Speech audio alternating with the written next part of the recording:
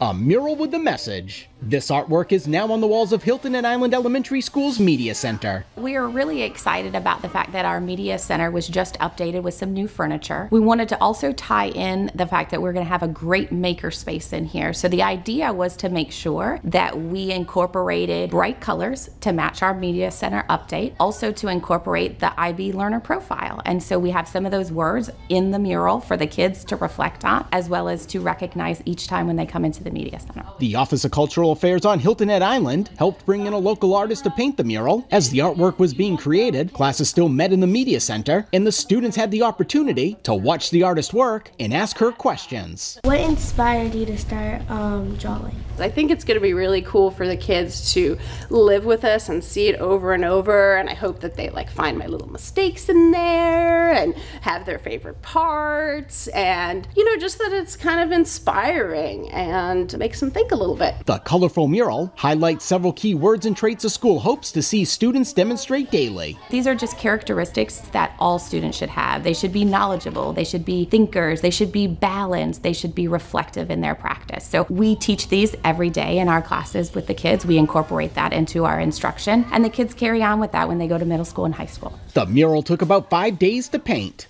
At Hilton and Island Elementary School, Ron Lopes, Beaufort County School District.